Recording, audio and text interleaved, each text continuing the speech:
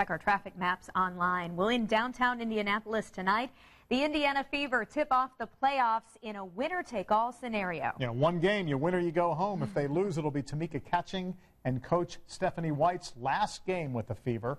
Eyewitness Sports reporter Rich Nyes at Bankers Life Fieldhouse, where the game tips in less than 1 hour. Rich.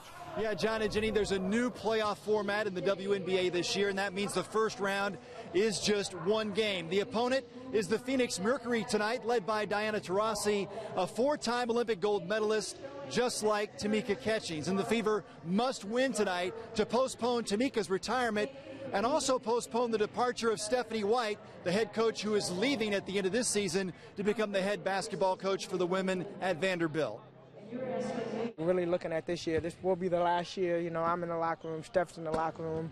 You don't know what's going to happen with the other players, so, you know, really enjoying every single moment we have together. You try to keep that out of your mind, but when somebody's had such an impact on myself and you know, this organization, the city, everything, you know, it's hard not to think. You want her to go out, you know, the same way Peyton did, you know, finish his career on top with the championship. I'm a compartmentalizer, so I haven't really processed it. I kind of pushed it off to the side and really focusing on, you know, the task that we have at hand. I think it'll probably hit me afterwards, you know, when everything's said and done, and when I come into the field house for the last time and go into the locker room for the last time, go into the office for the last time. But for right now, it's kind of just put on a shelf, and but I think at some point it's going to hit me.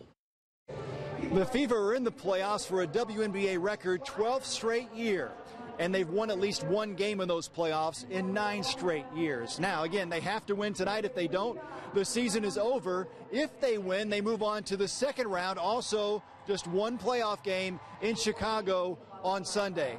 And Sean and Jenny tip off tonight at 6 o'clock. It's an early one. All right, let's hope the place is packed. Rich, thank you. The U.S. women's